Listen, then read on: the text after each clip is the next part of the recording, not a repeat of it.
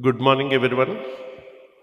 It is 2 minutes to 10:30, so let us take this 2 minutes advantage. And can I call the panel, Dr. Kim Ramasamy?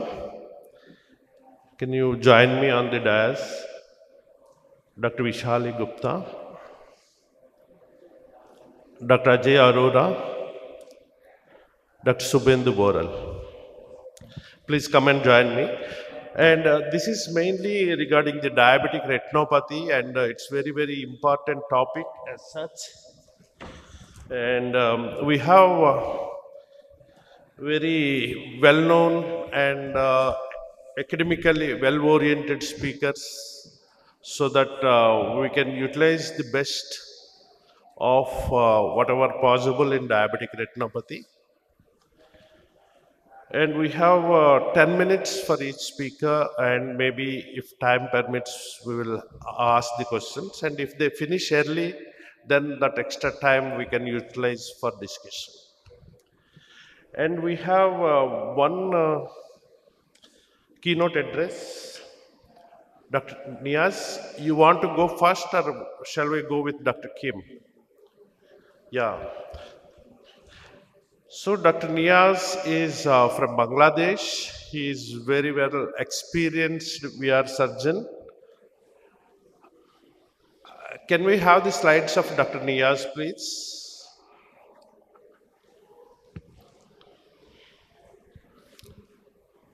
Yeah. He is from Bangladesh hospital, which is a major hospital in Bangladesh with a lot of branches, almost 9 branches. And a lot of people from the same hospital, they are here and they regularly attend All India Ophthalmological Society conferences, and we are very thankful for that. And without wasting much time, I request Dr. Niaz to deliver his lecture. That will be for 10 minutes. Thank you very much, Dr. Ajit Babu.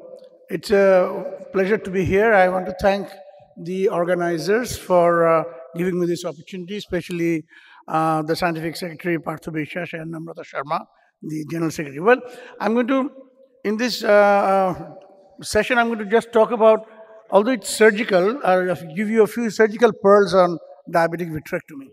To start off with, I'd like to say that in proliferative diabetic retinopathy, vitrectomy allows the removal of media opacities, offer relief from traction, vitreoretinal traction, and most importantly, removes the fibrovascular tissue and the scaffold for the fibrovascular tissue to anchor.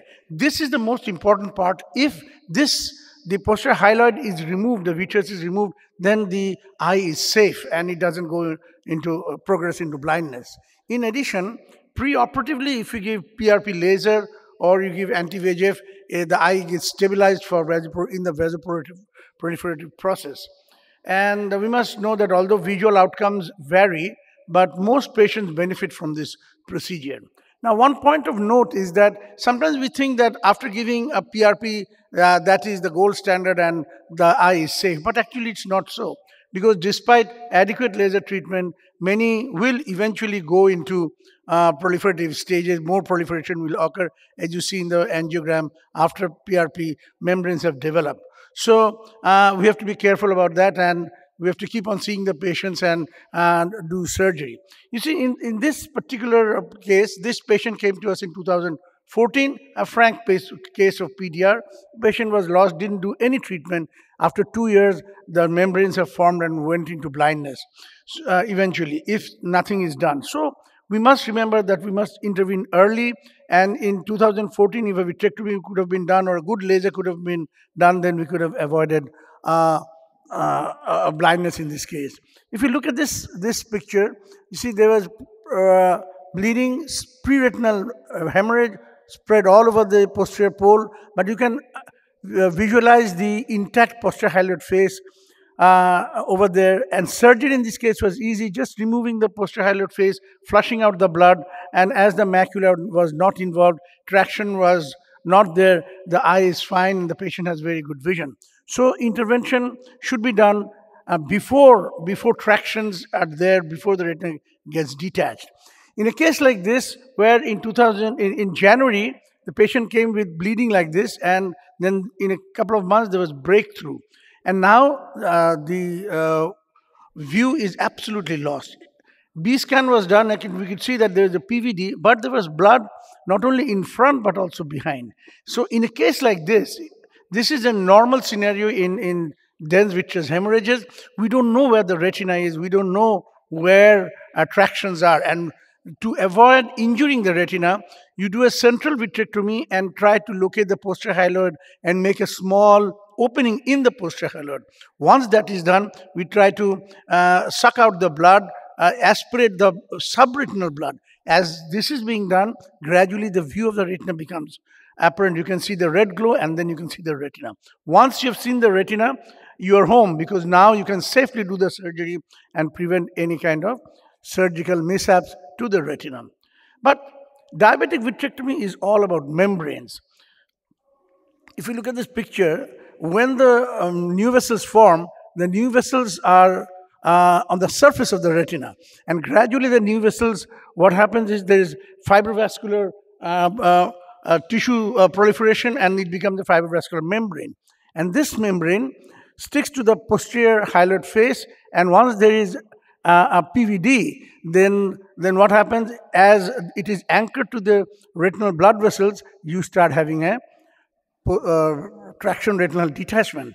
Now, if you look from the side view, you can understand the pathoanatomy, and this is what surgeons must be aware of and understand where to dissect the posterior hyaloid and leave the anchoring over there so that you allow the retina to fall back, and how to get into the planes. Getting into the plane is the most important thing, finding the planes and do a successful surgery. Now, look at this case. There was extensive fibrovascular membrane. Preoperatively, anti-VEGF was given. The blood vessels have regressed, and now it's a case of pulling out doing a vitrectomy and pulling out the membrane. The membrane was attached. There were little tags. One was at the macula, as you can see over here. Once you see a tag like that, instead of really pulling it, you can slightly dissect the tag, and so that the underlying retina is not detached, and you to make a hole in the retina. If there are places where the excuse me, where the attachment is very strong, you can go around and leave a little stump and prevent the membrane. Here you see I've got the plane, and after dissecting, we release the traction, the bridging traction. And here there was a stronger addition, so we went all around and left a little stump over there and prevented injury to the retina. So like so, you see, we left a little stump, and then the membrane was easily taken off, the whole membrane. And post-operatively, this is what the case looked like. There was a little tear over there, but it was on the nasal side. But the patient has reasonably good vision because the whole membrane was removed. The eye is safe. Bleeders are very important in these cases. Our desire is to have a bloodless surgery. To do that, preoperatively, we can give anti-VEGFs, but peroperatively, if we have bleeders, we have to control them early. We should not leave them so that our view is obscured. Initially, if there's a small bleeder, you can increase the IOP for a few minutes and see whether it goes down. If it doesn't, you can use direct manual pressure by the tip of your cutter or a blunt instrument. Hold it to the bleeding point for a minute or so, and most of the time it coagulates and the bleeding stops. And at the last resort is diathermy. We have to be very careful with diathermy because diathermy can also injure the retina. Sometimes we get a combined detachment where the traction is such that we have a tear like here, so it's a rhegmatogenous component plus a traction component. In these cases, we have to be very gently, we have to remove the whole posterior hyaloid phase and the vitreous, but the underlying retina can be very fragile, and a little bit of traction can lead to further tears. We have to be very careful that we don't tear in the macular region. If it is the nasal region, it is fine. So gradually we remove all the vitreous and all the traction elements and all the fibrovascular elements. If it is done, then straightforward air fluid exchange, laser, and a tamponade could settle down the retina. Sometimes the membranes are very, very thin. If the membranes are very thin, then getting the plane and understanding the plane is very important. Over here, uh, with the new cutters, where the opening is very near the tip, and things have become much easier and much safer. We can use the new cutters to gradually find a plane and lift the posterior hyaloid face. And once the posterior hyaloid face is lifted up, dissect the whole retina and prevent too much traction so that you don't have many tears. You are bound to have one or two tears in most of these cases, a small tear. That is acceptable because with the laser and a little bit of tamponade, even if it's gas, the retina settles down. Just have to be careful that the tear is not in a very strategic position. So with the new instruments and the new parameters in the new vitrectomy machines, the surgery has become much easier than what it used to be 20 years ago. And now most of us can do a very good surgery in these cases. Sometimes the additions are very strong, and we know that in the normal way that we do, it will be very difficult to save the, do a successful surgery without injuring the retina. If preoperatively we come across a case, we plan for a bimanual surgery. Here you can see I've put in two chandelier lights, and in one hand I've got a forceps, the other hand is my cutter, and with the forceps I'm lifting the retina, which has very strong adhesions underneath, and gradually with the cutter I'm releasing the traction underneath, so that the retina is safe and we don't make a tear in the retina. So that is the beauty of bimanual surgery, and it can, at times, it really can help us. So therefore, my time is running out. So friends, in a case like this, good surgery, we can restore our eye like that. And the newer technological advances, 3D viewing surgery, this very high resolution, very good depth of focus, and it can really help you see better. And it is, if you have one, you can try it out. So friends, we have to be bold, and timing is very important. We have to act very quickly to save these eyes. That is the pearl that I want to give. Don't wait too long, act quickly. Thank you very much. Niyaz, that was a wonderful talk. And we have another talk at the end of this session, so we will discuss both the things together. Now, without wasting much time, I will go on to our first speaker of the session, that is Dr. Kim Ramasamy. He will be talking about the systemic parameters and management of diabetic retinopathy in relation to systemic parameters. If you see the diabetes, it's a systemic disease which manifests in the eye. So understanding the systems is very, very essential. And we will not get another best speaker to talk about it. And Dr. Kim Ramasamy will be handling this. Dr. Kim.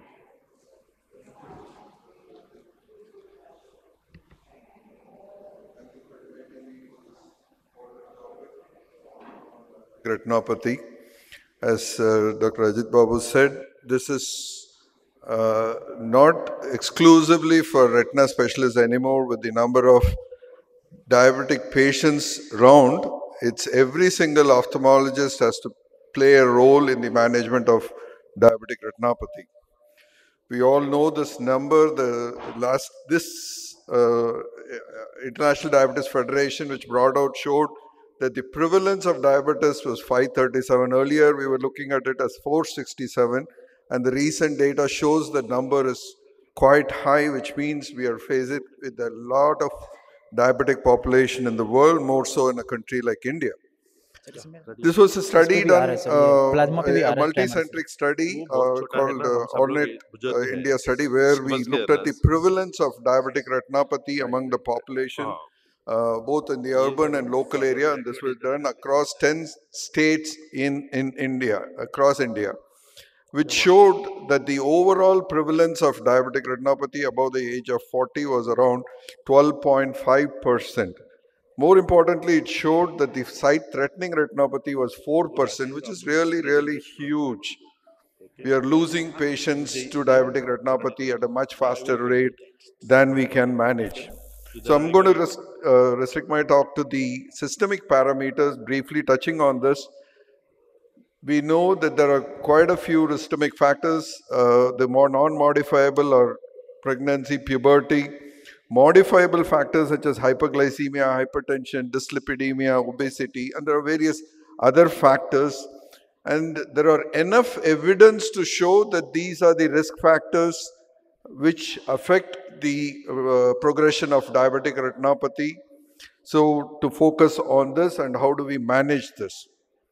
Duration of diabetic retinopathy is one important. The WestTR, the Wisconsin Epidemiological Study, had already shown quite some time back that duration is the strongest predictor of the development and progression of DR. So if you see the duration of diabetes more than 20 years, the chance of developing any retinopathy is 80% in spite of going a good diabetic control. Gender, they say male proportionately has a higher prevalence of diabetic retinopathy than women. Prevalence of diabetic retinopathy, including the sight-threatening or the vision-threatening diabetic retinopathy, increases with the age. As we know, the duration is a important factor. And earlier it was thought it was much higher in the urban population, but it was seen in this study done by all of us that this is similar both in the urban and in the rural population. Unfortunately, in the rural population, we do not have access to care for many patients. There is the lack of ophthalmologists in this area. So these are because they're mostly concentrated in the urban areas. So we have to realize that this prevalence is much higher, be it if the patient is from the urban or even in the rural areas.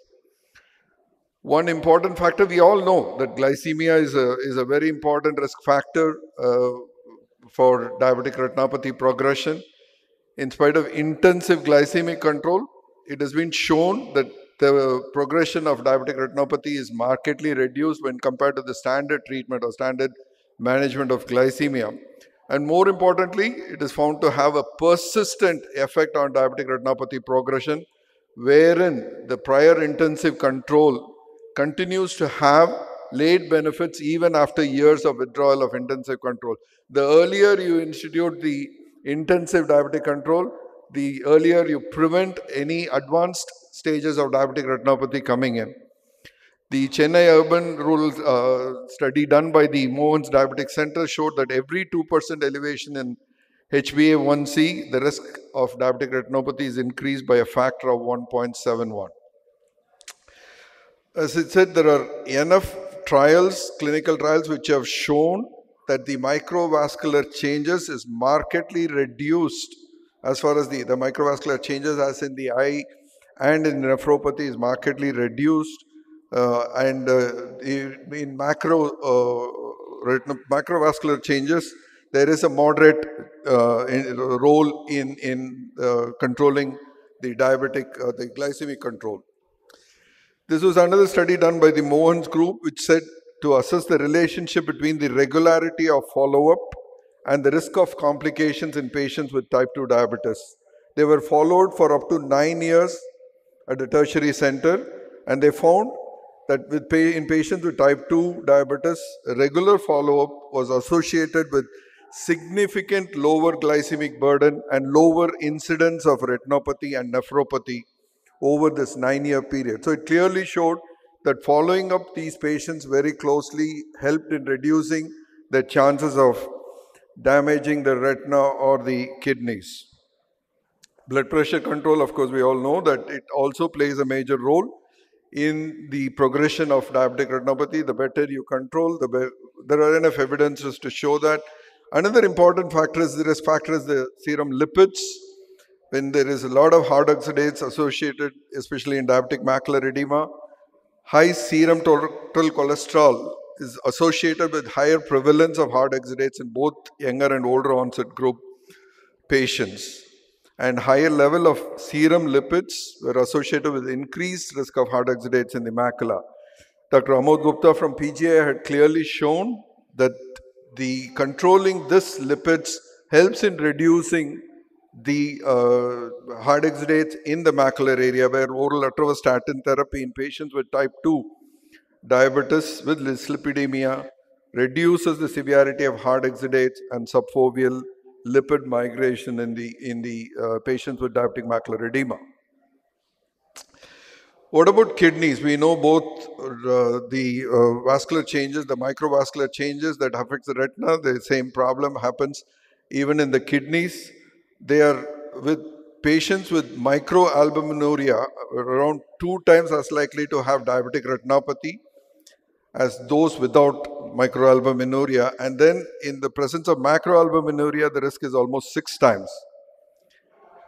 Diabetic kidney disease at baseline is another important risk factor for the progression to sight-threatening. Patients who have diabetic kidney disease are likely to have advanced diabetic retinopathy or vision-threatening retinopathy. Pregnancy, as we know, is definitely a risk factor, especially pregnancy in patients who are known diabetics. They have to be extra careful because of the high levels of estrogen and other hormones that increase during this period can cause the progression of retinopathy. And it's been noticed that diabetic patients who are becoming pregnant are more likely to develop diabetic retinopathy and progression compared to people of the same age without diabetes. But in a women who begin a pregnancy with no evidence of retinopathy, the risk of developing diabetic retinopathy is about 10%. And it is important that these diabetic women should be counseled regarding the effect of pregnancy on retinopathy, as we know that those who have diabetic changes, especially advanced diabetic changes like sight-threatening or vision-threatening or severe NPDR, should be treated first before they even go into conception. They should be warned about that, and they should be examined very closely in their first trimester of pregnancy. Anemia is another important factor where the diabetic retinopathy can worsen. Anemia can lead to, if you have a low HbA1c levels with low anemia, because with anemia the patients are likely to be missed, and so you have to make sure you check the hemoglobin levels of these patients and then only take in the HbA1c levels for further assessment. So we know that anemia is an independent risk factor, can cause damage, and by correcting that, you can improve the diabetic retinopathy status. Another condition, that impact of diabetic retinopathy and cardiac outcome on coronary patients who are undergoing CAPG, the overall presence of retinopathy is definitely a strong risk factor for all-cause mortality for patients undergoing CAPG. The 12-year overall survival rate has been shown as only 40% in diabetics with retinopathy, while in those without retinopathy it is 80%. So we did a study here at Irvine to look at this with one of the cardiologists to assess the impact of diabetic retinopathy on the cardiac outcome after coronary artery bypass. So these patients, about 126 patients, were observed over a period of time. Their baseline retinopathy or diabetic retinal status was measured and was clearly seen in those patients with retinopathy. The non-fatal myocardial infarction or the congestive heart failure was much higher in relation to patients who did not have retinopathy at baseline when they did the CAPG. So they had adverse events, and the 18-month follow-up of our study showed that advanced cardiac events were reported in 65% of the patients who had diabetic retinopathy. So what is important is how well are these patients controlled in our study. Today we have a very poor control. The reason is, one, we all focus on diabetic retinopathy as a condition, but how much do we look at the systemic status of the patient? It is important that every ophthalmologist talks to the their physicians or diabetologists, to ensure that their patients that they are treating is well controlled for all these risk factors as they continue the treatment. Otherwise, your prognosis is going to be very poor. Thank you. Thank you, Dr. Kim. If see, a lot of general ophthalmologists in the audience, you can ask one question to Dr. Kim. But what a guideline I give is that whenever the patient is coming first time you are encountering with any patient of diabetic retinopathy, you should subject them for systemic evaluation. We always complain that the physicians do not investigate, but we also don't investigate. That is number one. Number two is the diabetic macular edema patient who is non-responding to all the agents or the lasers.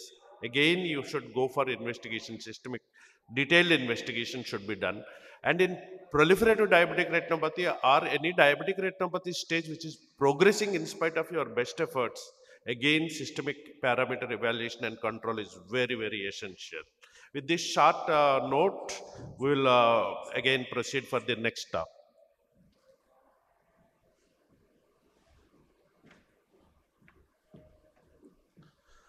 So the second part, you want to ask some question, please. When a patient of diabetic retinopathy with a little moderate, severe or PDR case comes, I don't look at the eye for pallor, I look at his hand because he might be having instilled phenylephrine that will mask the cause more of pallor. Looking at the hand will help us a lot. Not only hands, you should see the legs also. He has not dealt with the diabetic feet, but it's very, very frequent diabetic foot neuropathies, mainly peripheral neuropathies, which can cause diabetic feet manifestations. So we need to be more physicians. We should not forget what we have learned during our MBBS. That is very, very essential.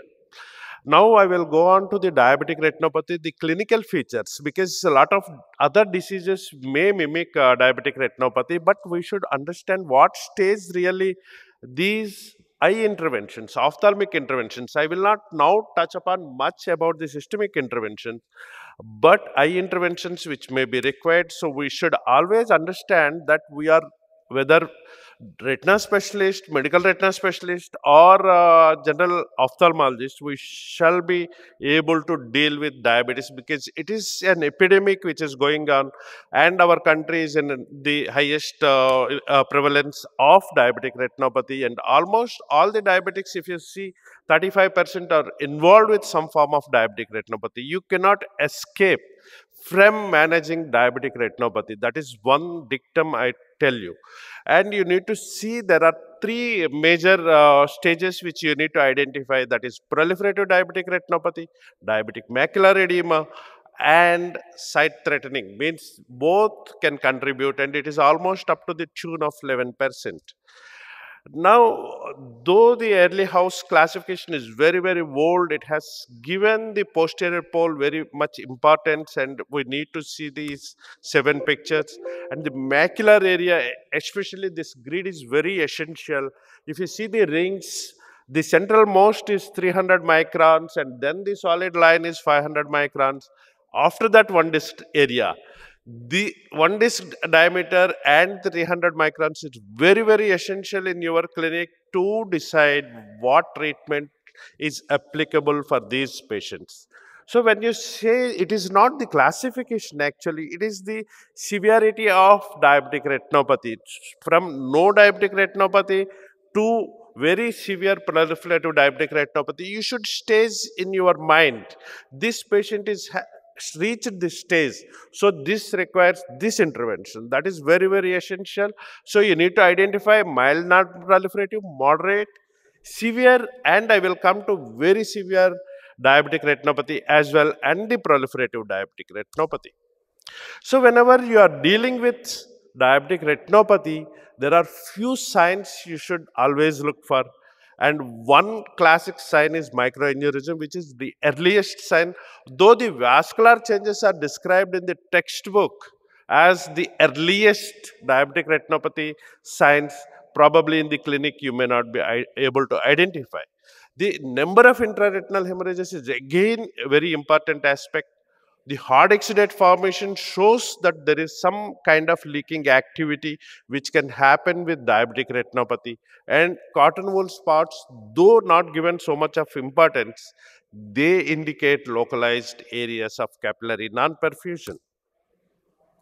So whenever you are seeing either color fundus photograph or an angiography or a red-free photograph, you should be able to look for which are the signs and what is the stage this patient is of diabetic retinopathy. So let us go back to our textbooks like ETDRS classification. If you see, they have given different stages of disease progression. Even the number of retinal hemorrhages, they have given a lot of importance. So very mild, you are seeing hardly any retinal hemorrhages there. And the second stage where moderate retinal hemorrhages, again, the second picture is showing. When it comes to severe retinal hemorrhages, if in the clinic, even as a medical retina or a general ophthalmologist, you can count the number of retinal hemorrhages in a given quadrant. If it is crossing 20, anyone can count more than 20, you can easily count and you say this is a severe retinal hemorrhages. And this is another sign which you should always look for is venous bleeding. In this again, early venous bleeding is very, very mild and it can be easily missed. You should identify that. So you can see the venous bleeding in the nasal side, especially in two quadrants, it's almost a different stage. And IRMA is another lesion which we need to be very, very well versed with, because these are again shows signs of severe form of non-proliferative diabetic retinopathy. And hard exudates, it can be part of non-proliferative or there can be a simultaneous association between maculopathy and either non-proliferative or proliferative diabetic retinopathy. Maculopathy can be associated with both. So it can fit into any stage of diabetic retinopathy. And here you can see almost CSM is present there. So why this is important that severe non-proliferative diabetic retinopathy or very severe is need to be identified. So we have given three points. One is intraretinal hemorrhages of severe nature. You need to identify the 20 retinal hemorrhages in one quadrant. That you need to remember. Any general ophthalmologist can also assess.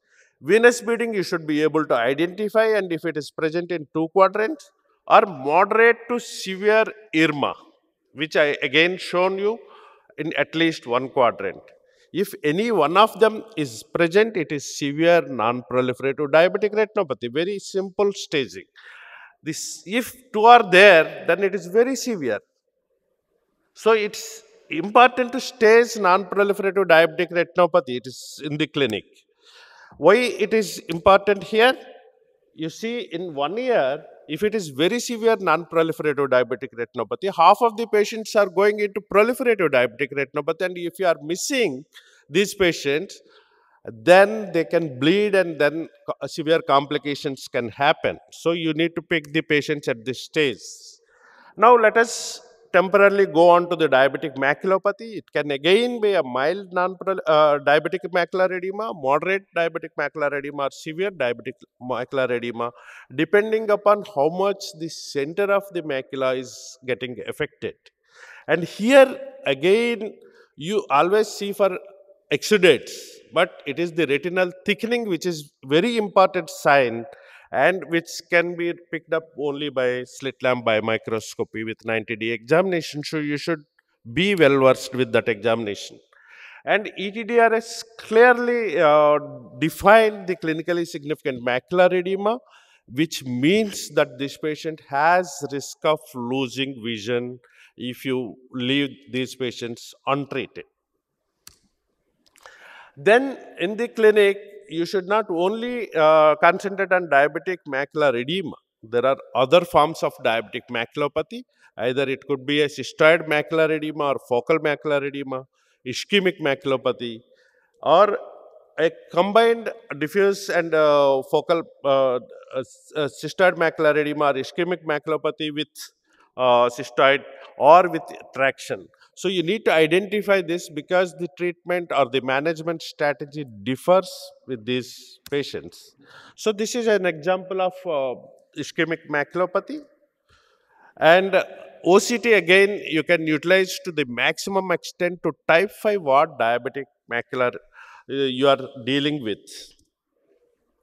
And if you see the staging, the international staging for diabetic retinopathy severity is different from ETDRS in that If you see the severe non-proliferative diabetic retinopathy, it again identified as two different, one severe and second is very severe.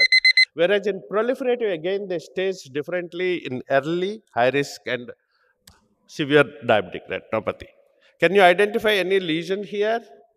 At what stage it is?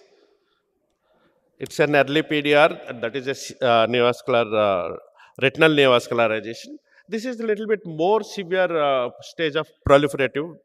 Again, still little bit more. So it is like high risk with complications. And this is like subhyaloid hemorrhage and very severe proliferative diabetic retinopathy where the interventions can be very tough. So if you want to stage for a study purpose, again, you should follow this staging and the levels. With this, I would conclude that in the clinic, diabetic retinopathy should be staged so that your treatment regimen can be addressed towards that stage. Thank you. Now, can Dr. Vishali be ready for the next talk? And if any questions are there, I'm happy to address that.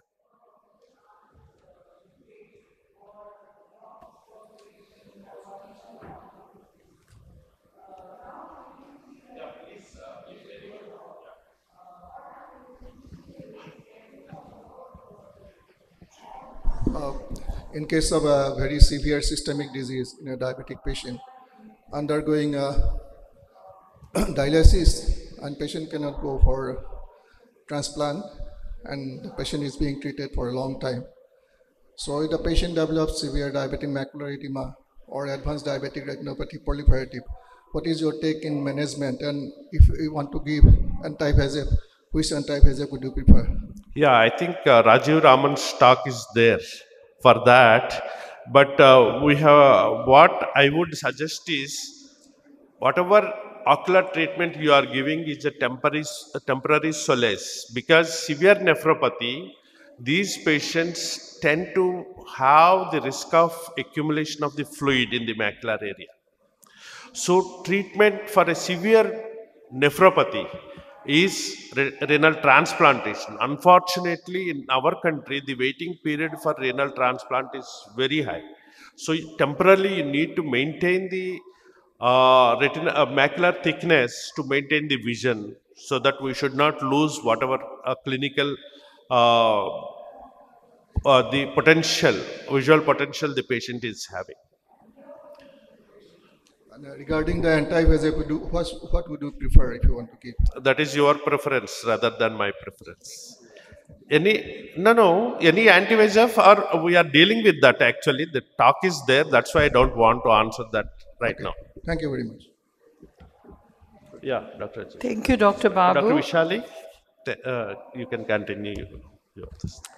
The topic that has been given to me is the diagnostic evaluation of diabetic retinopathy and DME. So far, Dr. Babu explained it beautifully that when you look at the fundus, you need to first characterize whether it is a non-proliferative diabetic retinopathy or there is a proliferation of abnormal vessels. Now let's go step by step. You have done your fundoscopy and you know it's non-proliferative diabetic retinopathy, which could be very early or which could be more advanced like moderate. The first question that one should be answering is there an associated macular edema?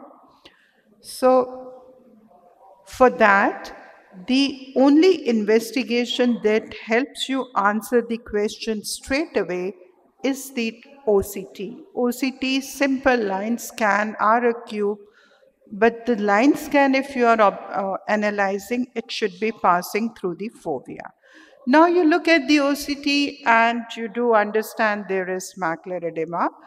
When you look at the macular edema, just look if there is any traction or not. If there is a traction, don't try to think of the medical management. Now, if there is no traction, which is so obvious on OCT, The next question to answer is it center involving or is it not involving the center? Because if it is center involving macular edema, it will require anti-VEGF therapy. But if it is not center involving macular edema, you might be able to get away with simple focal laser and does not require repeat injections. So now let's assume it's a non-center involving. What should be done next? The next is to look, are there any microaneurysms? Yes, there are microaneurysms which are away from the center, which you feel you can do laser. Then now here comes the role of the angiogram. You do a fluorescein angiogram to document those microaneurysms because you want to be very sure what are the areas that you are leaking for.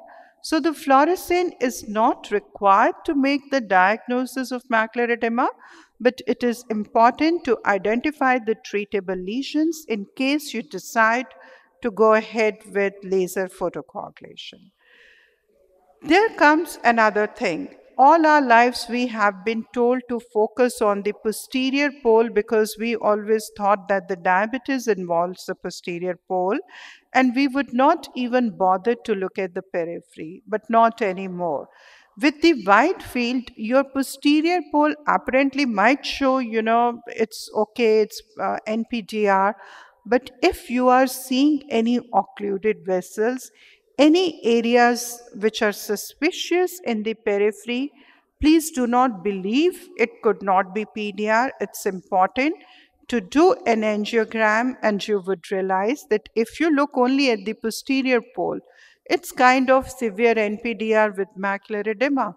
But when you look at the periphery, there are changes happening in the periphery. So fluorescein is going to help you identify the new vessels whenever you are in doubt. Dr. Babu showed beautiful armas, but it's not always very easy to differentiate an ARMA for NVE. So whenever in doubt, the fluorescein would be required to answer some of these questions.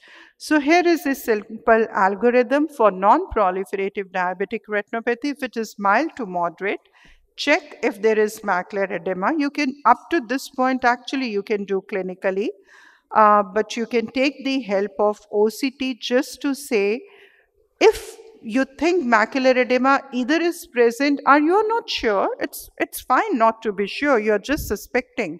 Do an OCT. OCT shows center involvement, it's good idea for injections. OCT shows non-center involvement.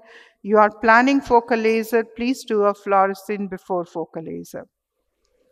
If it is severe NPDR and you're not very sure that you can see NVE, it's always a good idea to go ahead with fluorescein angiogram and of course OCT along with it to look for macular edema. When we come to proliferative diabetic retinopathy, most of the time it's on our face. For example, you have these huge preretinal bleeds or something, so you would know it's proliferative. But sometimes what happens, this patient look like this at presentation.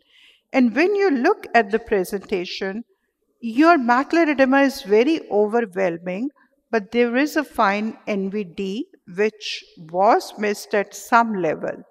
So please pay an attention clinically, and if not sure, get an angiogram done because this patient at this point of time required treatment for proliferative diabetic retinopathy, but the very fact that he was labeled as severe NPDR with macular edema and sent for systemic control, including lipid lowering and all, he comes up like this.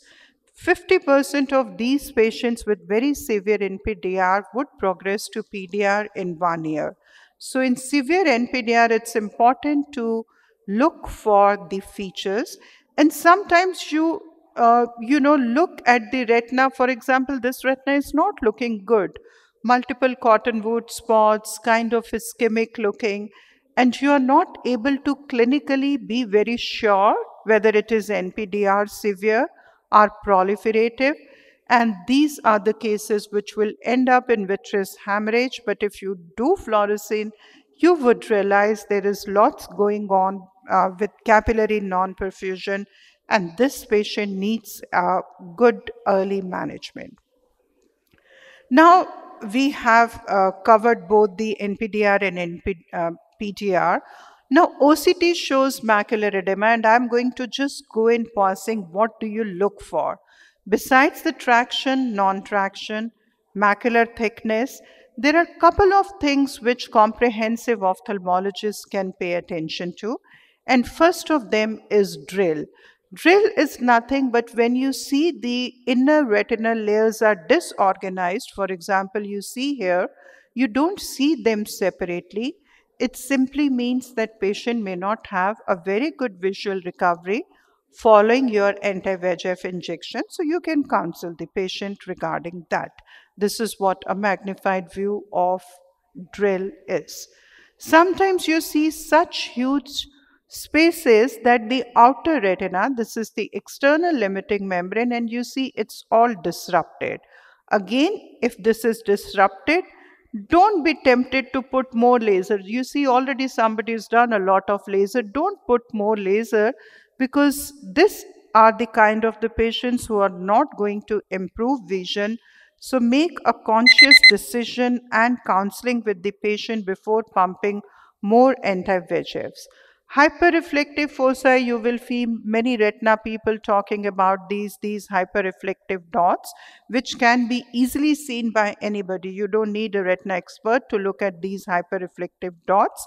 These dots basically means, especially if they are associated with this kind of serous detachment, means inflammation is playing a very important role and anti-VEGFs may not work, and you may need to switch over to steroids early in the course of the disease or seek the help of your retina colleagues. Same is the situation with subfoveal serous detachment, especially if it is coming after your colleague has performed a cataract surgery. These are the kind of the patients who would respond better to steroids than to anti-VEGFs. Pre-retinal bleed, you don't have to do anything. Just go ahead with the management of PDR. Advanced tractional detachment, no role of angiograms or OCTs. Just refer it to your retina colleagues for, treatment. And lastly, if you are seeing NVDs like this, these kind of NVDs, don't waste your time on angiograms, because while you are waiting for angiograms a couple of weeks or referring, patient might end up with a bleed. So these are the kind of the situations, like even if you do angiogram, it doesn't give you information. There is NVD. It needs to be managed by angiogram, So some of these situations need to be managed. NVE, you are seeing a straightforward NVE, no need for angiogram. You are not sure, as I showed earlier, please go ahead with the angiogram. So whenever in doubt, for example, this patient, very fine NVD, you are not sure, angiogram to confirm. So to conclude, the diagnosis of diabetic macular edema and diabetic retinopathy is primarily clinical, and Dr. Babu has shown a beautiful presentation how to diagnose it clinically. FFA, OCT are the two main imaging modalities, but everything doesn't have to be done in every diabetic patient. So you have to characterize the diabetes and then do what is required for the patient. And please note that fluorescein is not a modality to follow up your patients. It's just initially when in doubt, but you don't follow it up on fluorescein and repeatedly. These are not required to make the diagnosis, only in some treatment decision making. So they should be used as and when required. Thank you very much, Dr. Babu, once again, for the very kind opportunity. Thank you, Dr. Vishali. Are there any questions for Dr. Vishali regarding the diagnostics in diabetic retinopathy? I request Dr. Ajay Arora to be ready for the presentation. Yeah. We have Dr. not Vishali, shown, fantastic talk. Thank an you. OCT of traction. VMT, vitreomacular traction, or there's Yeah, that is what I said the first thing. I forgot actually to put the But one slide OCT. would have been. That once we do the OCT, what we have to decide is it a tractional variety or non-tractional variety? The tractional variety is going to show you the pull on the fovea. If it is a tractional variety, please do not do any injection or laser. Just refer it to the vitreoretina colleague. If it is non-tractional, that is what I have shown, the non-tractional variety of macular edema. Then you see center involving, non-center involving, and go ahead. Okay, next. Yeah, Dr. Vishali, very good talk. Thank you. Just two questions for you. One is that in doubtful cases of severe NPDR, where you're suspecting a proliferative disease, you said one of the best treatment modalities or investigative modalities has to be an FFA to confirm the proliferative. Sometimes we have seen that the retinal vasculature, the retinal veins are actually more dilated in the quadrant where the NV is eventually going to be located. So could that be one of the findings or one of the signs where you can actually suspect that there is a probable neovascularization in a patient with PDR? That's my first question. And second, is there a difference between a neovascularization arising from the disc vessels, that is the NVD, and a peripapillary retinal neovascularization? Is there a difference between these two entities, or both are the same? Answering the second question first, the definition of NVD is any new vascularization arising from the disc or within one diameter of the disc. So the peripapillary is automatically covered in the definition of NVD, so everything becomes NVD. Now coming to first question, that when we look at the AV ratio, what essentially you are talking about, does it give us a clue about the overall health? That's a beautiful subject, and actually we are presenting a paper here also where we are making it automated. Like instead of you saying 2:3 and me saying 1:2, we are developing an algorithm called Retinal Health Index. So it's semi-automated. You do it, it gives you a value that this is the health.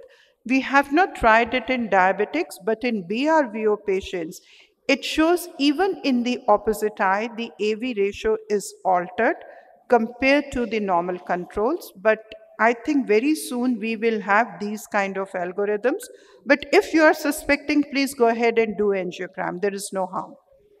Yeah, but in the clinic, especially for a general ophthalmologist, to concentrate on venous dilatation to identify the neovascularization is not a good suggestion. Yeah. I always consider me as a general ophthalmologist in the clinic not missing severe stages of diabetic retinopathy or diabetic macular edema. So vision threatening diabetic retinopathy is one which they should identify early and send to the retina specialist. That is my target. Okay, quick question from me. Ma'am, thank you for the presentation. Ma'am, you showed that image of drill. Ma'am, we had that lesion in the parafoveal area. So if it is present there, would it still have a bad prognosis for the visual outcome? And if it is present more in the foveal area, will it have a better visual outcome? See, we got to treat them anyways. These are just fancy terms which you hear in the VR. I don't believe in most of them, but I think comprehensive ophthalmologists get intimidated by them. So I just included to be familiar with them, but you got to treat them only you counsel the patients. Yeah. Instead of they breaking their head about all these fancy terms, they should know this terminology and what it could lead to when they find on an OCT in their clinic. That is more important here. Thank you for asking the questions, and now we will move on to Dr. Ajay Arora. Thank you, sir. Thank you, Dr. Majji, Dr. Kim, Dr. Shubhendu, and Dr. Vishali, and all of you present here. I'm talking on lasers in diabetic retinopathy and DME management and recurrences. So, Mark Twain was declared dead, but he was actually alive. And similarly, lasers too, by the pharmacotherapy group, they believe that lasers are dead, but they remain relevant, and I'll try to prove it that lasers are still relevant. So what I'll be discussing will be the standard of ETDRS protocol, the modified ETDRS protocol, the minimal macular grid plan for focal laser for recurrences, use of subthreshold micropulse laser, use of laser beyond the equator for recurrent macular edema, and recurrent vitreous hemorrhage in lasered PDR. What is the way forward? So, diabetic retinopathy study demonstrated the 50% reduction in the rate of severe visual loss in eyes that were treated with PRP, and we are fortunate that this was one of the first multi-center trials ever to be done in the world. DRS recommended prompt treatment of eyes with high-risk PDR. Subsequently, ETDRS, from actually which the thought process of subthreshold micropulse started when they looked at the individual burns, showed that focal photocoagulation decreased the risk of moderate visual loss and reduced retinal thickening. It also showed that we can consider scatter PRP in cases of severe NPDR. So this is a slide of focal laser which I had done about 18 years back. We had courage enough to go as close to the fovea, but this should not be done. I lost this patient for a follow-up, so I don't know whether these laser marks extended, so they became larger. But yes, we did with a 50 micron spot with a 100 millisecond power. We were treating the red, that is the focal hyperfluorescent spots, after doing an angiogram, and we did reduce the edema, so that the laser was effective. Then came up the ETDRS protocol, which showed that if within the 500 to 3000 micron, we can laser, but closer to 500 micron, that is when the DRCA.net classification came up of a central involving diabetic macular edema and a non-central involving diabetic macular edema, that these patients should be treated with pharmacotherapy.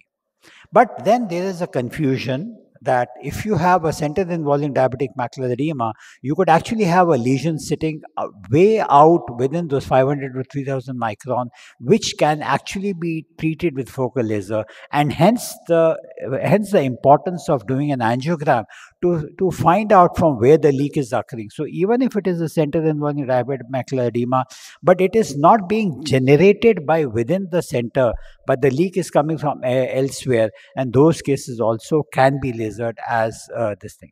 This is just to show you the normal grid pattern, because it's a course for comprehensive ophthalmologists, just to show you that we stay about 500 microns away from the disc, and this area which is covered is from 500 to 3000 micron, which can be treated. And this is the modified grid, which is the C-shaped grid which we are using. And then we come to the focal laser, which we target the red lesions. We try to differentiate between hemorrhages and microaneurysms, and they do well. And this is just an example of another patient who was treated by focal laser, and this is a period of a follow-up, which you can see that over a period of time the patient responded well. Now, this is, I would ask you to recommend that you should go through this paper, which is in International Ophthalmic Clinics, which compares the direct grid photocoagulation by the ETDRS protocol, the modified ETDRS protocol. The target here was to treat the microorganisms so that they change color. In a modified ETDRS protocol, you do not need to change the color, and in a mild macular grid, basically you do not target the microorganism at all. A lot of people believe, so there the target is to change the biochemical changes which happen in the retinal pigment epithelium, and which is the basis for subthreshold micropulse laser. Now, this is something which we had done long time back, that in case there was a recurrence, we would go closer than 500 micron up to 300 micron and treat these patients, and they did well. But the scars over the period of time extended. So these days, my treatment protocol is that I do not go closer than 750 micron, because I am not sure. And if I have to treat any lesions there, I use a burn size of 50 micron with a duration of 50 to 100 milliseconds. So this was a patient who had extra foveal macular edema, and we had an option of treating this patient with a focal laser. We went ahead and treated this patient with micropulse laser, and the patient did respond well. The other option, I don't have personal experience, but Dr. Vishali has used Navilas laser. But I think Navilas laser can be used for targeting these lesions very close to the foveal area, where you can actually pinpoint the lesions beforehand. You can overlay this with the OCT map and then go ahead and treat these lesions very, very accurately. This works as a documentation both in the color and the angiography mode, and then you can compare it subsequently how the patient has responded. That is certainly an option available. Since this option is not available to us, we follow certain other techniques. And so this was a patient who had a persistent diabetic macular edema, lasered and treated with anti-VEGF, had received multiple anti-VEGF injections, and we went ahead and did an angiogram. And you can see here that the laser has not been done beyond the equator, which is usually the case. We miss out on the periphery and do not treat the periphery. And this patient was actually then treated by additional PRP beyond the periphery. And after having done that, patient did not require anti-VEGF injection. Just to prove that every macular edema need not be injected. If after the injection you're not getting an adequate response, it is advisable to do a wide field angiogram to find out if the periphery has large areas of capillary non-perfusion. I'll show you some more patients where I have done this, show you the wide field angiograms where patients were having recurrent bleeds and they were treated with the laser for the capillary non-perfusion in the periphery, and patient did well. So this is just to show you the patient is quiescent, visual acuity has slightly improved. There is some persistent of these cavities, but they are persistent and nothing much can be done about it. Now, this is a patient who had a recurrent vitreous hemorrhage. We went ahead and did an angiogram, and if you see here, there is a small NV in the periphery. There is another NV. There are large areas of capillary non-perfusion. So this patient was vitrectomized, but he had recurrent vitreous hemorrhage. We did a fluid air exchange. After the fluid air exchange, once things settled down, we did an angiogram, and now the patient has been on my follow for almost about 7 months, and patient has not bled. Another patient, you would think that there's so much laser has to be done, why should you do an angiogram? But the patient was having small bleeds. We did an angiogram and found out that there are multiple NVs, so these need to be focally treated. So this is just to show you what a normal fundus camera sees and what a wide field angiography sees. So you can imagine that if I had done a normal fundus camera, I would have definitely missed those leaks. When you do a wide field angiography, you will pinpoint these leaks and be able to treat these cases. Another patient who had persistent macular edema, laser diabetic retinopathy, and had occasional small hemorrhages, we could find out large areas of capillary non-perfusion. Patient did well. I have a few patients. This is just one of them who is, the entire family is diabetic. He has, so we told him that we'll do a micropulse PRP in these patients. We did a targeted focal laser for the NV, did a micropulse PRP, and I now have a follow-up of 2.5 years for this patient. We have repeated the micropulse PRP almost every 6 to 8 months. Patient's field has been maintained. Patient has not had additional, he had once NV was targeted, but has not had any hemorrhage. So by this technique, we feel that we may be able to maintain patient's field, and yet, and the macular edema could be avoided. So this is just a suggestion which we are trying to do, and maybe we should, once I have a larger number of patients, it will be better for me to analyze these patients well. So to take home for the DME treatment, if you see here, what we do is that we do for the focal CSME, we try to treat the leaks beyond 750 micron, as was done in this patient. Of course, all these patients must have a good metabolic control, must have a good lipid control. If you have a leaks coming central to 750 micron, is better to treat them with an intravitreal anti-VEGF. It's also important to remember that if you can, so there are a lot of studies now coming up where actually you treat with laser after drying up the macula with an anti-VEGF, because then it's believed that the irradiance of the laser burns is less, the burns can be more precise, and you can actually hit those lesions which you really want to hit. And by this way, we can avoid further damage to the macular center. So the take-home message is laser photocoagulation was relegated to the backyard with the advent of pharmacotherapy, but now with better understanding is making a comeback. PRP has remained effective for PDR over the last 4 decades and still is effective. Ultra wide field angiography has helped in identifying NVs and CNP areas. So in those cases where you have a recurrent bleed or you have persistent NVDs or macular edema, these targeted therapy can be effective. But if you have a persistent NVD, then the best treatment option available is actually a pharmacotherapy, but then it has to be re-injected. Subthreshold micropulse laser may prove to be an effective way to treat DME. A larger study is required. We have I'm not put down my data here, but we have a few patients where subthreshold micropulse laser is working out well, and we are able to reduce the number of injections which we have to give to patients. Thank you for your patient hearing. Thank you, Dr. Ajay. Are there any questions from the audience for Dr. Ajay Arora? Like I have a question to Dr. here. Oh, yeah. So like in a case of refractory diabetic macular edema, what is your choice of treatment? Will you go for the ultra wide field angiography followed by targeted retinal photocoagulation to the retinal like peripheral non-perfusioning area, or you will go for the surgery, vitrectomy with ILM peeling? So I think if I be permitted to answer, would take 2 minutes. I would do a metabolic assessment. A lot of these patients, I have had a patient who had anemia. You treated this anemia and patient did well. I had a patient who has thalassemia. You are able to manage. So those patients with thalassemia, vitrectomy worked. But in these cases of persistent macular edema, what I found best working in my hands is the suprachoroidal triamcinolone.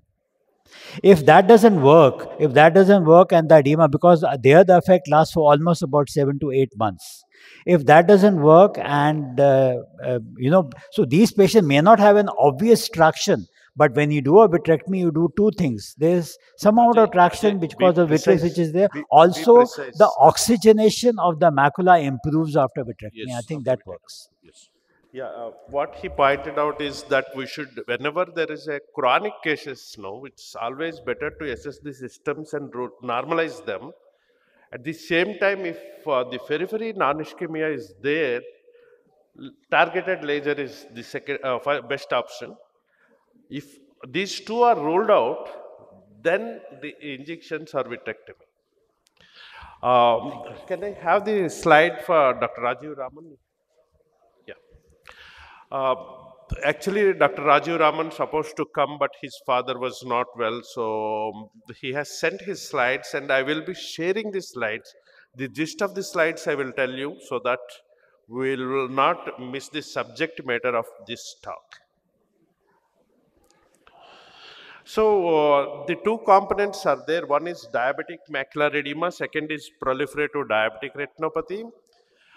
If you see the diabetic macular edema, you should be like an eagle. Diabetic macular edema, how to manage? And first of all, you classify whether it is what type of diabetic maculopathy you are dealing with. We have told you several types in my talk. So here it is mainly the edema part, whether it is center involving or center sparing. Center sparing, the management is different. Then the systemic parameters should always be assessed. As a general ophthalmologist, or as a retina specialist, and then you consider which injectables or the laser which are mainly you give as a treatment. So once you decided that anti-VEGF injections, then you need to see what type of diabetic macular edema, whether it is a good response or not good response, what is the vision the patient is having, and what are the OCT findings. So this is very, very important, and when there is a obvious traction, the answer is vitrectomy, not any injections or the systemic parameters.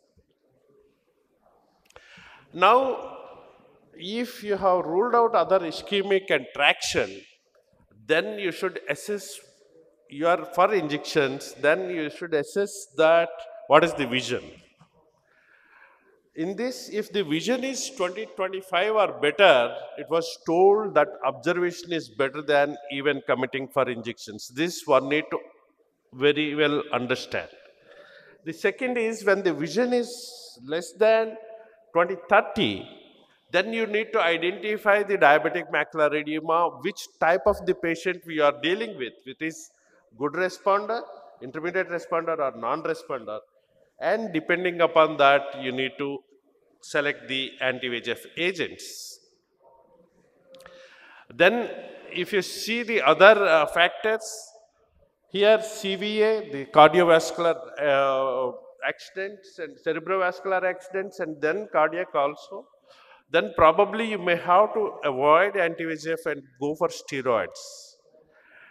DMA during pregnancy, again, each trimester has its impact on the management of diabetic macular edema.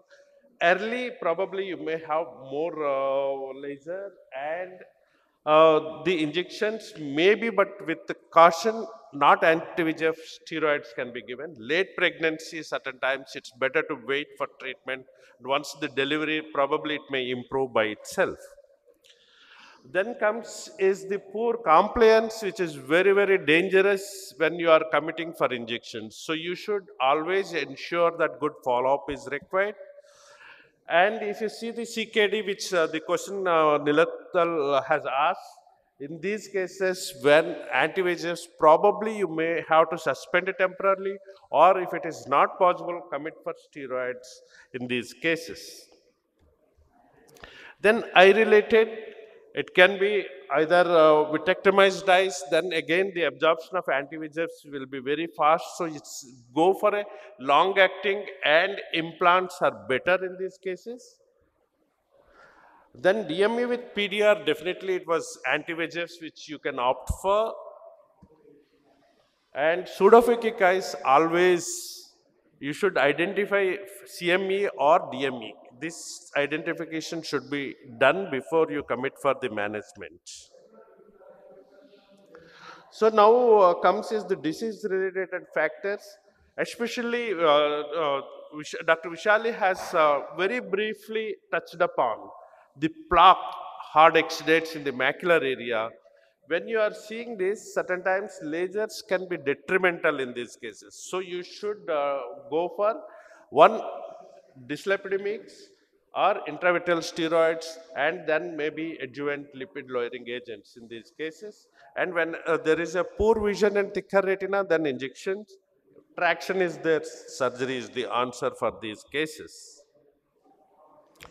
Then different management strategies and studies are available, but the newer agents like brolucizumab and faricimab can clarify to an extent, because these are long-acting anti-VEGF agents which may help in diabetic macular edema management. Then the second component of the presentation is the proliferative diabetic retinopathy. Again, we always think that proliferative has a clear answers, but not so in all cases. And especially when you see the long-term outcomes, it's very tricky. You can see in over 19 years, these patients, almost half of them are retaining good vision, like 40% with 20/20 or better vision, and 84% almost retaining 20/40. Means it is not so urgent in the management of proliferative diabetic retinopathy in diabetics. And the vision loss also in different studies, it has shown different this thing, but more you should be concentrating on not only laser, but the cataract component. You can see the extent of cataract surgery is almost 50% of the patients are having that. And VR surgery also, almost quarter of the patients requiring VR surgery in proliferative diabetic retinopathies.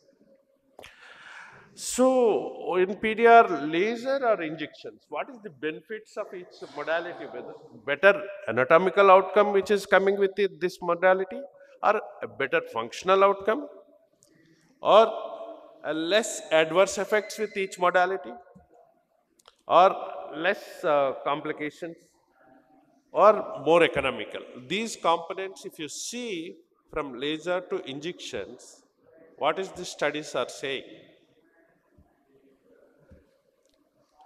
These are not shown great advantage to injections compared to lasers in proliferative diabetic retinopathy. So we should tend for more no for injections in proliferative diabetic retinopathy, where there is a limited role for anti-VEGFs.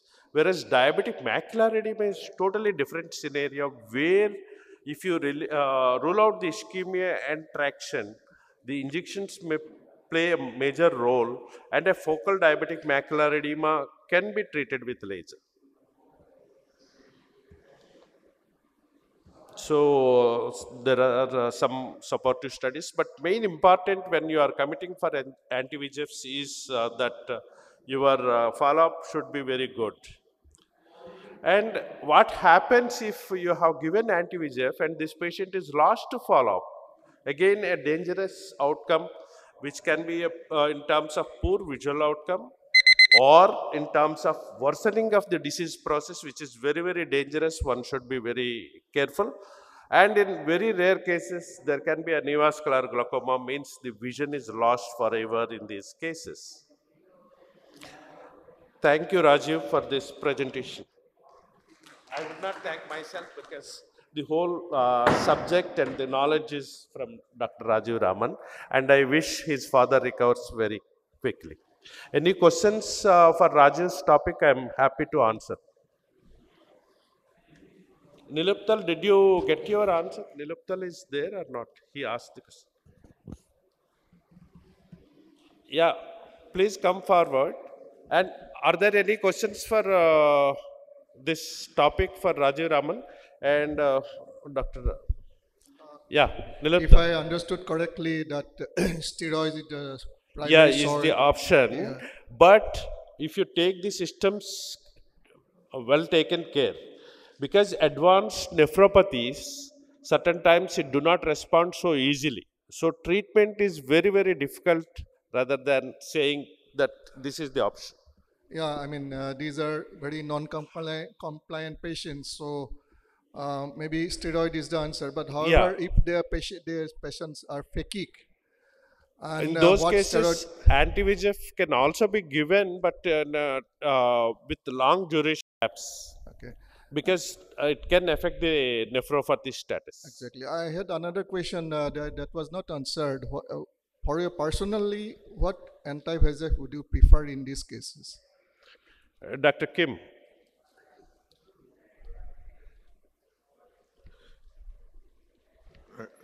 No, you meant in these cases where there is recurrent edema, not responding to treatment. Was that your question? Yes. To make the long story short, it is personal preference, but we should be committing for a long duration anti-VEGF, even if it is given. Okay. Rather than shorter durations. I will not go into the brand names. Okay. With that, I will end this talk, and then Dr. Thank you. I think Venkatesh has one more question. Yeah, please. Sir, is any amount of fluid tolerable in DME? Because in AMD we say that some amount of subretinal fluid can be tolerable. So in DME, is any amount of fluid tolerable? I think DME, the anti-VEGF injection is not an urgency. CNVM, the anti-VEGF injection is an urgency. So therefore, that's what that if there's some amount of fluid, I don't think there are any studies which show that so much fluid you can tolerate. But what do you? Yeah. I think you don't want a bone dry retina in DME, because many a times when you make it too dry, all the hard exudates come and sit in the fovea. So little bit can be tolerated. And one question to you, Dr. Ajay, is that is there any role of micropulse laser in center involving DME? Yeah, so in center involving DME, I am doing micropulse laser transfoveal, and that data is still not fully collated. I'll definitely show you these patients, the number of injections which we can reduce, the risk of giving an intravitreal injection and all the consequences of intravitreal injection get reduced, and it seems to be of some use. Micropulse laser is not a solo treatment for this. It's only an adjunctive treatment, and it cannot be the only one. And now the treatment parameters for micropulse are getting a little changed, because J has, we are now doing with a 10% rather than a 5% duty cycle. So it's mainly in AMD, but the fluid should be very dry, but not in diabetic macular edema. And lasers, especially subthreshold lasers, may be considered when center is involved. However, the risks of the plaque formation with hard exudates is very, very dangerous. And we have seen the good vision has going down with plaque formation that need to be considered. And we will quickly move on to the next talk. Thank you, Dr. Dr. Nilottam. Majji. Thank you, So Dr. Ajit Babu. Subhendu Boral, Yes. he will be talking about the surgical intervention in diabetic retinopathy. Yeah, After all the Subhendu. crucial management Mundu. protocols for medical management of diabetic retinopathy, I am coming to the surgical options. The main problem with diabetic retinopathy, these are the two factors, the cascade of events that occurs due to the progressive vitreous contraction that leads to anomalous PVD, and finally vitreomacular interface disorder. A second thing is the membrane proliferation at the proliferative stage, that is the fibroscular, either recent or old fibrous traction and cause traction and elevation of the vascular epicenters, traction and retinal detachments, and regma formation at the base of the vascular epicenters. So that leads to combined retinal detachment. So non-enzymatic glycation of the vitreous proteins and the vitreous degeneration leads to anomalous PVD, and that is like with visible traction, where you can identify the this traction. You can do the OCT, you can see the vitreomacular adhesion, and the orsibrosidal plasmin jetria has the very limited role. So I have gone for with this 24 gauge needle to identify the after identifying the posterior highlight phase, and made the opening and elevated the highlight phase with this cutter, followed by cutter and completion of vitrectomy, and postoperatively you can see the complete absence of symptomatic vitreomacular traction. Now coming to the more severe interface disorder, that is the taut posterior highlight phase with multiple VMT, where I identified with the transrhodonide crystals, and then used bent 24 gauge needle to make a nick and remove all the this tractional this highlight membrane, and finally with the forceps you can remove the membranes. Third option is you can see the diabetic taut highlight phase with broad-based vitreomacular traction. You can do the three-dimensional OCT to see the exact point of traction. It is at the fovea. So I identified this membrane and used bent 24 gauge needle to give a nick to the posterior highlight phase and made an opening. And with the help of this visco dissection, I just released the posterior highlight traction from the underlying fovea. That means the foveal attachment, which is broad-based VMT, it is difficult to remove this membrane. You can injure the fovea. So after releasing the membranes from the foveal attachment, you can just do the removal of the highlight phase, and posteriorly see the good OCT. And it is another case where you can get the multiple traction elevation. I identified the posterior highlight phase with the traction, these transrhodonide crystals, and went ahead with this bent 24 gauge needle and make that open need and use the bent cannula, that is with the visco dissection, with attaching this bent cannula with this our routine VFC, and using this visco dissection, releasing the highlight phase traction from the underlying foveal elevations. Subhendu, can you speak into the microphone? Yes. It is a little bit confusing for people to hear. Okay. Now completion of vitrectomy. This another thing is diabetic ERM, where you can see the attachment is very firmly attached, and you can do the stain the ILM the ERM with the help of trypan blue followed by ILM. And when you remove the ERM, you can sometimes you remove the ILM also, and finally you can get good result like in OCT. Another very tricky situation, we can do the fibrous this ERM, and it is very creating the central fibrosis kind of picture. So after removal this of this membrane, it is very tricky to remove this fibrous elevation with a gentle traction with the help of cutter only you can see. And sometimes it is associated with the PFT, that is pigments, very atypical kind of situation, where I used first initially with proportional reflux, followed by again visco dissection, and finally dynamically perform the visco dissection removal, separation of this highlight phase from the elevated fovea with this injecting the viscoelastic under the highlight phase.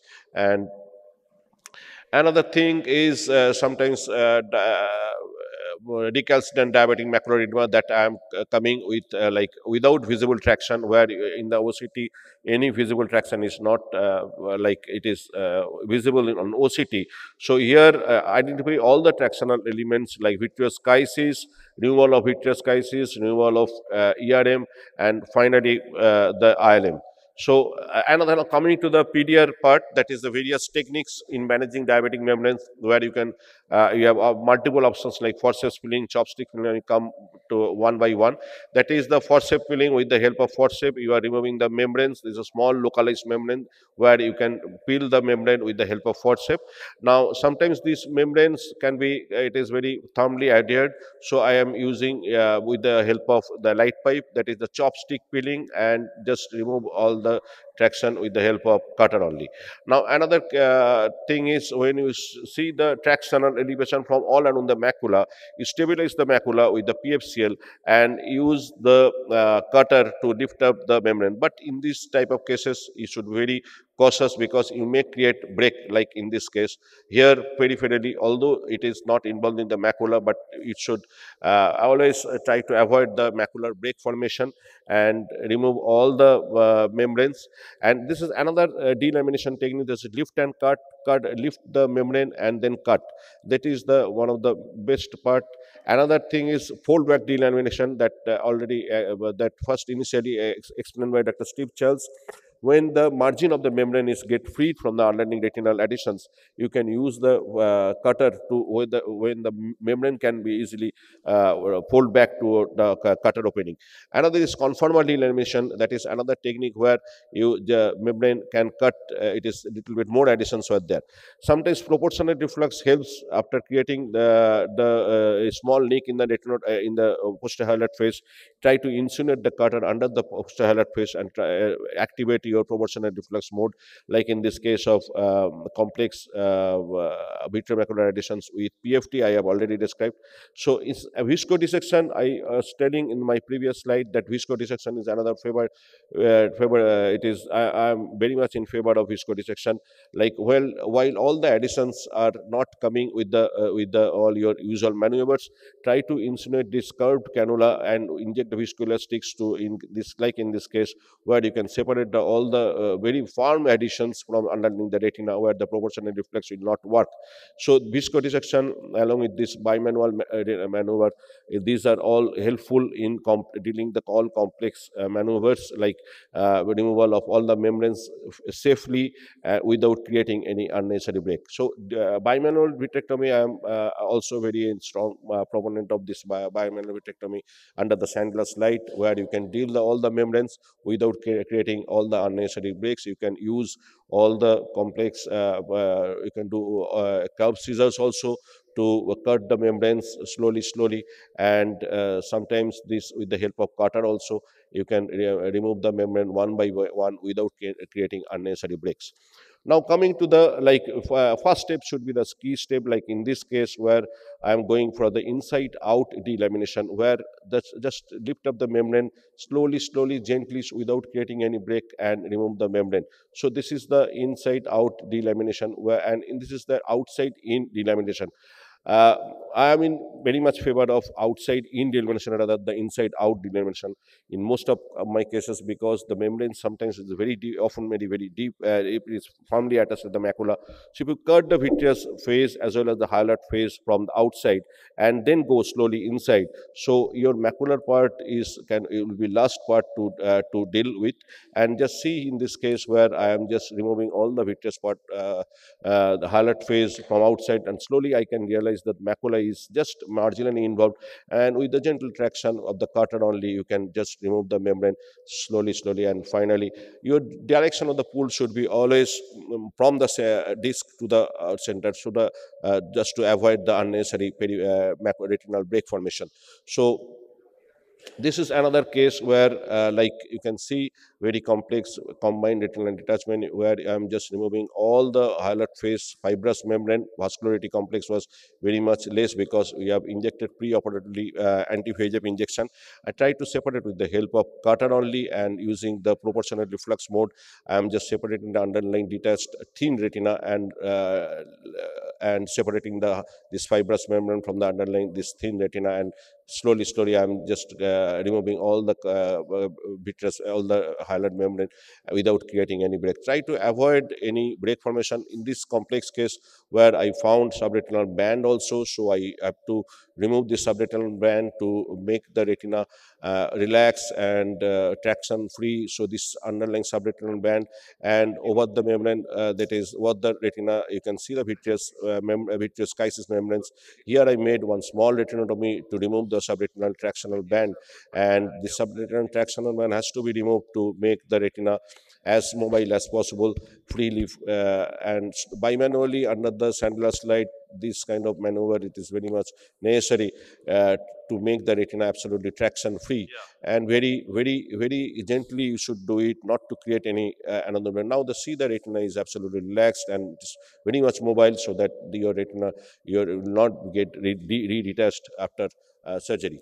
Another, it is, you may face some I think atypical kind of situation. Subhendu, Yes, where there is combination of time is up.